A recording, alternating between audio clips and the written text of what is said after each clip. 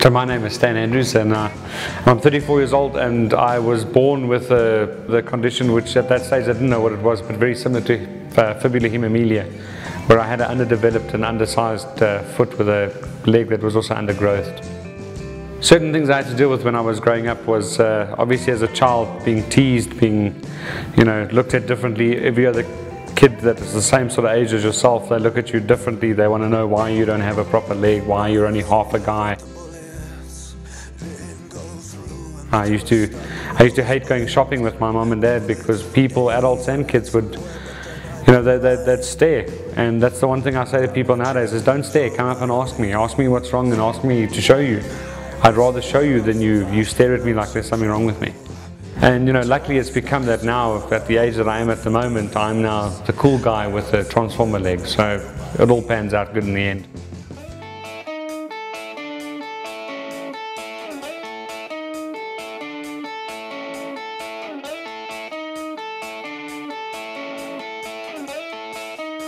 What motivated me about the 3 goals that I set for myself was 2 years ago I said to myself, I'm obviously not doing enough, and so I decided to set myself 3 goals, a small, medium and large.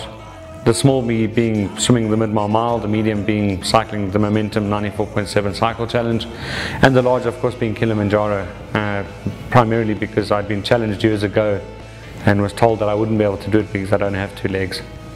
And last year saw me complete all 3 of them, and actually, funny enough, in reverse. I climbed Kilimanjaro, then did the cycle, then did the swim, and what that has left me with is that this year I sit here and I say to myself, well, what more can I do? So there's much bigger things coming. When I decided that I was going to climb Kilimanjaro, one of the first things I thought about was, I know I can do it, and I always wondered whether my prosthetic would be good enough.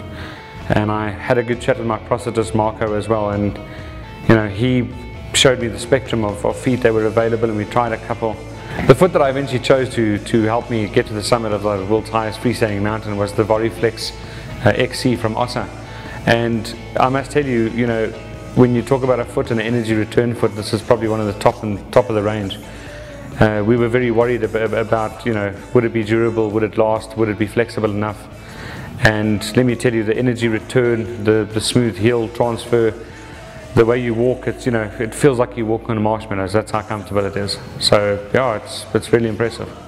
As I climbed Kilimanjaro, one of my worries were that is this foot going to last? We ended up taking a spare foot, just in case, because you'd hate to be stranded on the mountain. And one of my biggest surprises was, yes, I mean, the terrain that we covered, the up and down over rocks, and we traversed up high, down low, uneven surfaces, all sorts of things, and I'm not one to take it easy, so I was jumping up and down, being a bit of a adventurer. And one of my biggest worries was, is this foot going to be able to withstand what I can give it to it? Because that's something that I always put forward to anybody who manufactures prosthetic parts, is give it to me and I'll try break it. And well, so far it's been almost a year and I haven't even broken this foot, so it really is a super duper foot.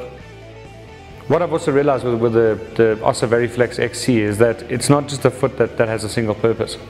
I like to live my life to extremes, so whether it be me shopping with my family or whether it be me scaling one of the world's highest freestanding mountains, and everything in between, such as jogging, golfing, cycling, running, anything, this foot just adapts to whatever I want it to do. So whether it be I want to take a slow pace and go downstairs, it adapts to me. Whether it means I'm traversing up rough terrain up a mountain, it really is just impressive. It just adapts, and it has such a diverse capability of what it can do.